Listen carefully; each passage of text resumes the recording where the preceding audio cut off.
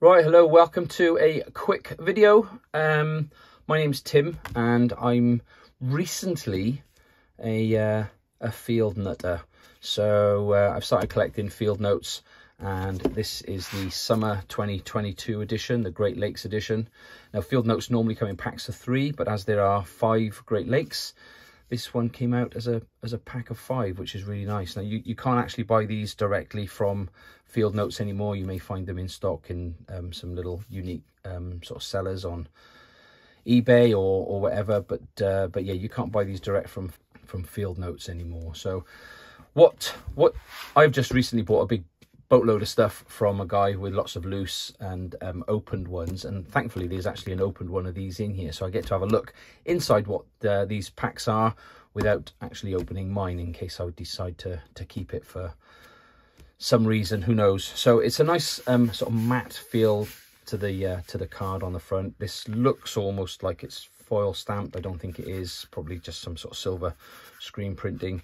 And each of them has a different design on the front, obviously because it highlights the particular lake. And this is Lake Huron, which is the middle of the 5, which is. So you got details in the back here of the type of card that's been used and the paper that's used to print on it, which is pretty standard for field notes. You've got obviously your space in the front where you write your name and perhaps some contact details or when you started writing in it and whatever you want to.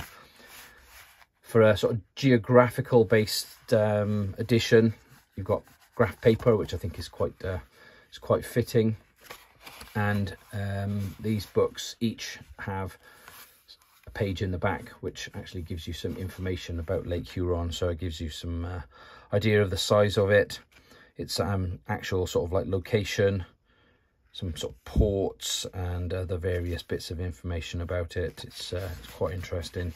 And if you open it up, you've got a much more detailed map of the lake with some key points, islands, ferry points and stuff like that, and then a little sort of built-in Wikipedia page about them. So this is why these things are collectible. You know, this is it's just a notepad, but actually when you start adding a few little bits of extra info in here, it just makes it into something a little bit more special, and that's why people actually collect these things. So yeah, that's the field notes summer 22 quarterly edition Great Lakes, and that's the Lake Huron one.